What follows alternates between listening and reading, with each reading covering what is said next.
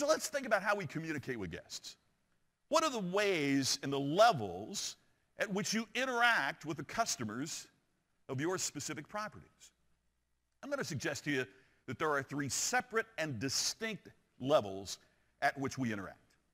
What most organizations have done is to lump these together and say it's customer service or it's the guest experience.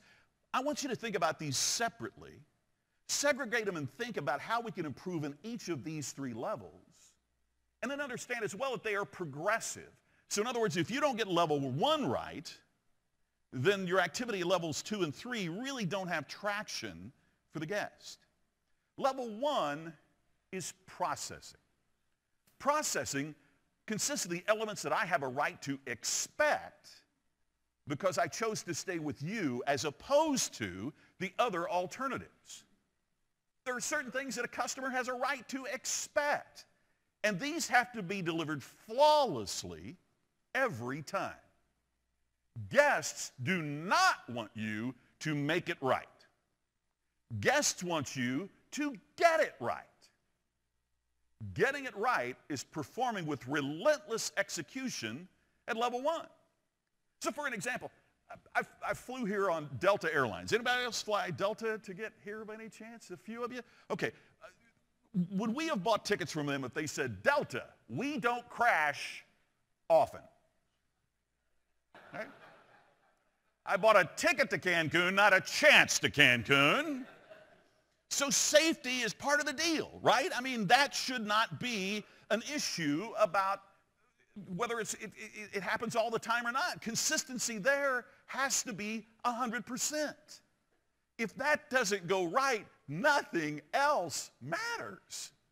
But yet Harvard Business Review recently wrote that only 16% of organizations have the list at level 1 of the non-negotiable. What do you have to execute at that nothing else matters as far as the guest is concerned? Now, once you've achieved that, you move to level 2. Level 2 is service.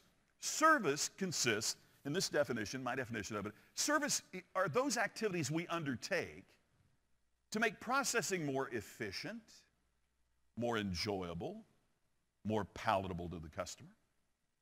So I'm flying in here, and the flight attendant stops my aisle and smiles a sincere smile and hands me a hot cup of coffee, asks me how my day is going. Is that customer service? Of course.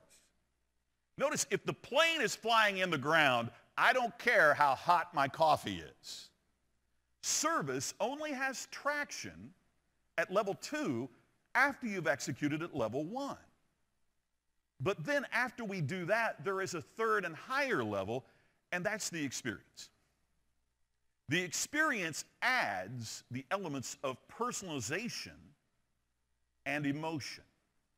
What separates customer service from the customer experience is the addition of the elements of personalization and emotion.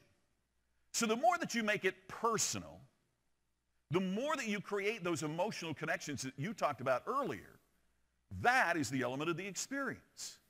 So how do we personalize when we have lots of guests?